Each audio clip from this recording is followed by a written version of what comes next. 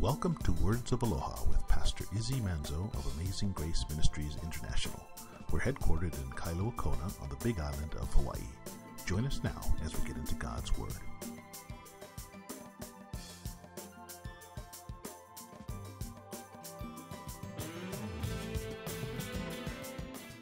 You know what I found out? That when it comes to things about God, how many of you can attest that God has ways to reveal things to you? Maybe it's different than how he reveals it to the person next to you, but it doesn't stop God from showing you what he needs to show you.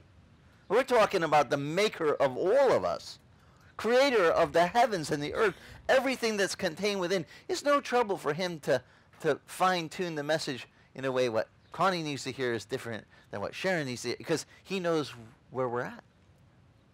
And he knows how to help our faith. And you know, I hate to say this, but Christianity has really put God in this like little box. Everybody got to come to God this way in this experience. And I'm like, but Jesus doesn't fit in the box.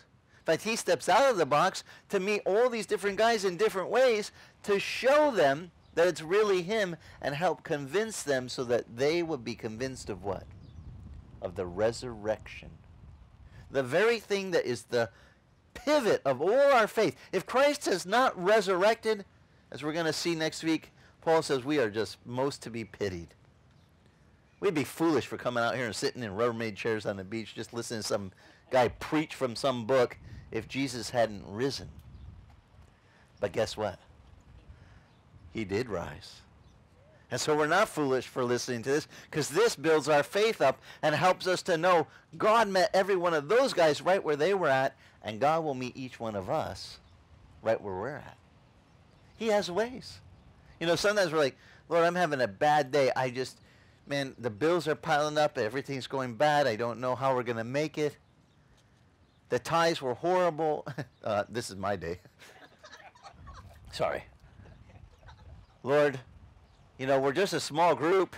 You know, we're not, you know, it's, when you're the pastor to the church that has little, and you're just a little group, sometimes I can go, man, poor me. And then I always console myself, because when I came to Christ, I got saved in this Calvary Chapel movement. And Pastor Chuck Smith, the guy who founded it, one day I was at the table with John Higgins and him, and John was his youth leader in the early days, and he's the one that mentored me. And Chuck and John were talking, and that somewhere in the conversation, a young guy in the group, Greg Lore, I think it was, said, so what would be your ideal church, Chuck? Your dream church? And he said 100 or so people, a couple hundred people maybe, on a beach in Hawaii. And so when I get discouraged, I'm like, I have Chuck Smith's dream church. But in having the dream church on a beach in Hawaii, I got stretched, because I had to find out that God doesn't really need a building to meet people. My whole Christian experience has always been in a building, you know, a church building. And there was a thing called a thermostat on the wall that, whether you realize it or not, you know, I mean, they're finicky and need a little temperamental work, but you know, I was one of those guys that learned how they worked and fixed the thing, and you know, that I guess I had faith for. But when you come to a beach and you're told it's going to be monsoon storm, or there's going to be, you know, today what was it supposed to be? Thunderstorms. And you're going, great, service is going to be interesting with thunderstorms. Then we got these little tents, you know, and no one will come, and that means tithes will really stink again, Lord. How am I going to make it? And God goes, watch this. You know, the Lord, every time the Lord meets us where we're at. How many can give an amen to this? That the Lord, you're going, but Lord, I don't know. I'm going down. And he goes, here. And he does something. He brings one person who you've never met, or even better than that, this mysterious envelope shows up. You know, tucked under the mat of your front door, or on your windshield, or, you know, like you don't even know where it came from or when they put it there. And you open it up, and there's the money you needed for the bills. And you're just like, or even weirder than that, someone paid your bills and you didn't even know about it. You know, I've heard testimonies where people have shared, Christians have shared with me, I was so stressing about my bills, Pastor, you don't understand. It was freaking me out. It was a big time problem. And then I go to the place, to Helco, and say, the electric company, and say, I'm not going to be able to pay. Is there, can I pay you a portion, just keep my lights? And they go, oh, your bill was paid in full. What are you talking about? And the person, who? Doesn't say who, just says it's paid. You're paid. Have a nice day. This Christian called me up freaking out. Somebody paid my electric bill, and the company won't tell me who. I was saying the Bible says don't let your left hand know what your right hand is doing, so what do you care who paid it? I mean, I was like, snap out of it. Your bill was paid. That's the good part. Just live with it, you know. They were so free. They were like, I got to find out who it is. I got to pay him back. I'm like, no. I think they probably didn't want you to know. Good, you know. Maybe they're trying to get some treasure in heaven. You know, the Lord is so cool about meeting us where we're at. Now, this whole thing is leading up to Paul saying, Jesus appeared to all these guys first. Next week, we're going to go over, and last of all, who does he appear to? Paul says to him. And we're going to go to the book of Acts, and I'll show you the appearance of Jesus to Paul. Well, let's look at this next week. If you have time, would you do me a favor and just read over in the book of Acts, the chapter 9. That's the conversion of Saul to Paul. And I'll tell you a little bit more details about it next week, as we're going to see how Paul is going to now take this from Christ appearing to all those guys down to Christ appearing to himself. It's going to be about, it's going to turn personal from the guy who's telling the story. And this is where, there's some really neat insights I hope to share with you next week about how the Lord does that in our lives. He can be appearing to all different people in different diverse ways, but then he makes it personal. And he appears to you. Just like he did to Daniel's co-worker, Johnny, when his son drowned last week on Saturday. It's all good for Daniel to be going to church, and good for Daniel, the pastor's son, to be, into Jesus. But Johnny wasn't, he knew about it, he'd been to church, but wasn't really doing it. Boy, did the prayer requests come flying when his son drowned. Little Josiah. And there was fervent prayer. And, I got to hear the word, his thank you.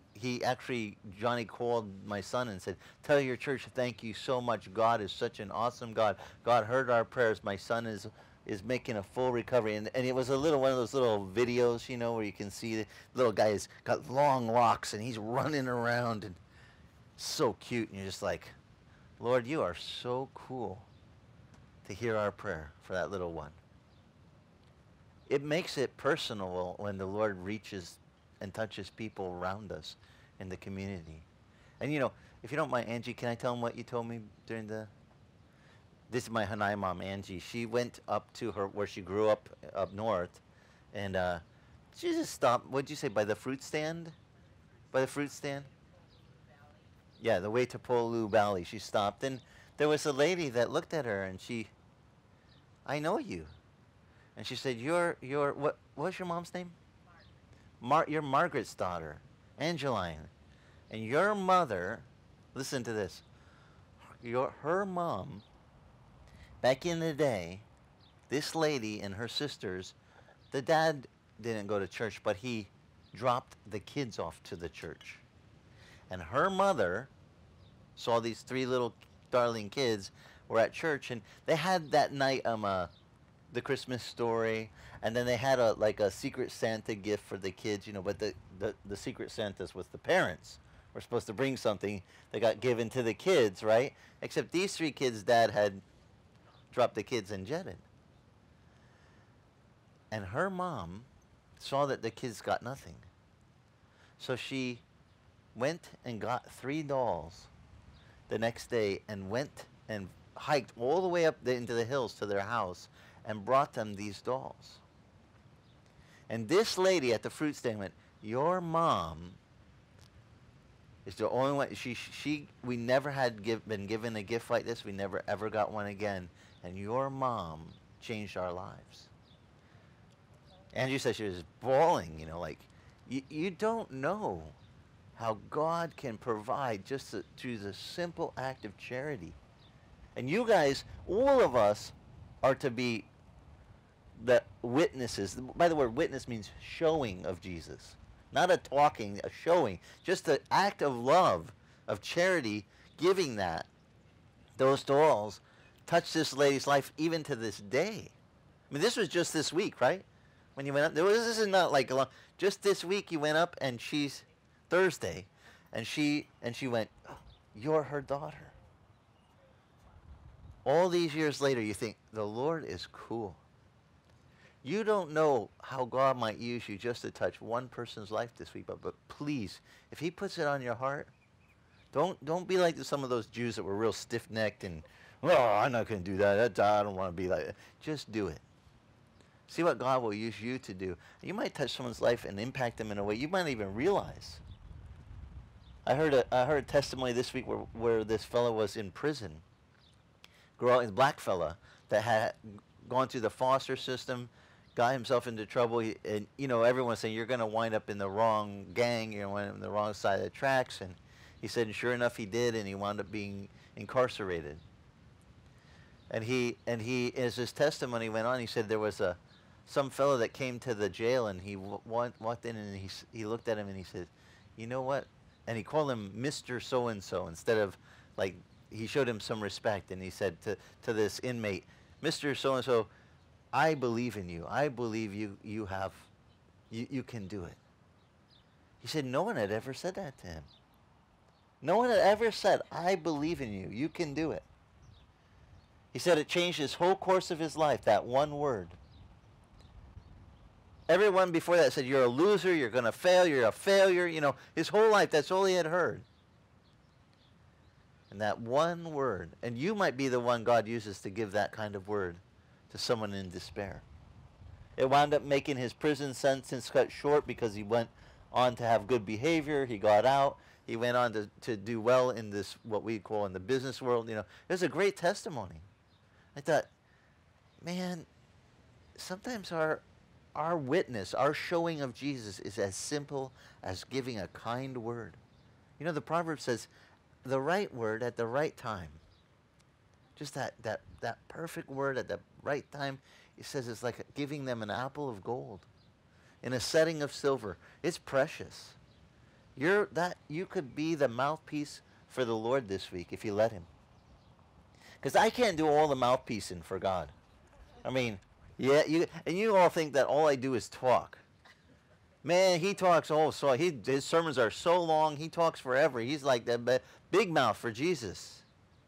My wife laughs because she knows how I am at home the rest of the week. I'm like, I conserve.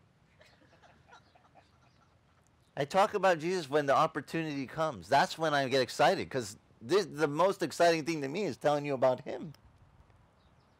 The rest of the time, I really haven't found anything that exciting to talk about.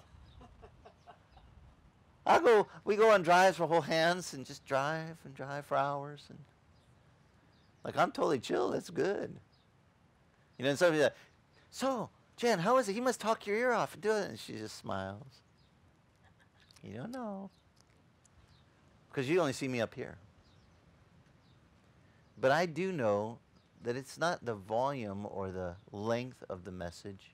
Sometimes it's just one little word. You can do it. That your mom just said, Santa slipped up, but he didn't forget you here. And she brought the 3 dolls. That's not a long message, but it was accompanied with an act of charity that showed the love of God to those children. And that woman hasn't forgotten it. You think, wow. Guys, may you be used this week.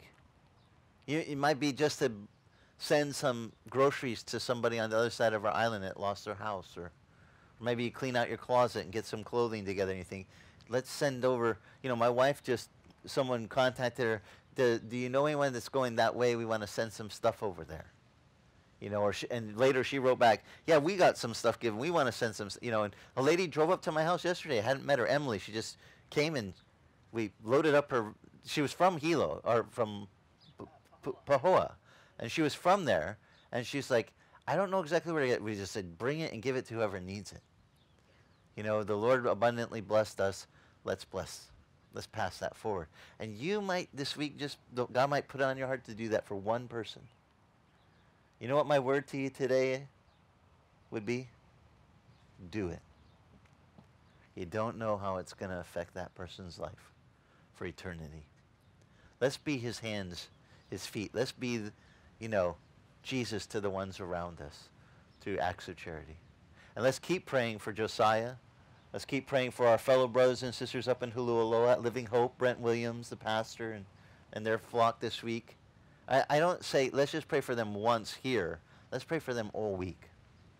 Let the other brothers and sisters know our church prays for your church, that you would grow and succeed and touch people too. Because we can't touch everyone here.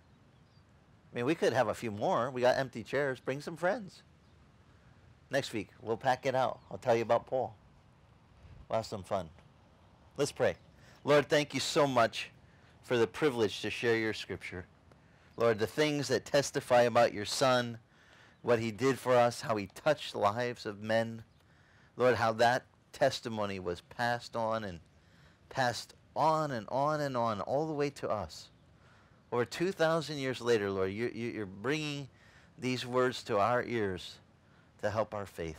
Lord, may these seeds what have been planted and the ones that have been watered just grow to a full harvest, Lord, that they would just make such a great crop in our lives, Lord, that we would become so strong in our faith. We just ask you would grow us, grow our brothers and sisters up there in Aloha serving you, and all the other churches. In fact, we pray for every church around about our islands, that right now you would make a move, a mighty move of your Spirit, and you would just pour out your grace, your charity in all of us, that we would be bright lights to those around us right now. Pray especially for those in Pahoa, the ones that have lost their houses and lost their lands and everything they own burnt up from the lava. Lord, we pray you would give them great comfort. Comfort their hearts right now, Lord, and supply their needs. You said, ask each day our daily bread. We ask you for our daily bread, but also for theirs. We ask it together in Jesus' name as we close. In Christ's name we pray. And everyone that agreed with me said, amen. Would you stand with me? Let's sing a closing song. Mahalo for joining us. If you'd like more information about us, go to our website, AmazingGraceKona.com, and click the link to follow us on Facebook. That's AmazingGraceKona.com. Mahalo, and God bless.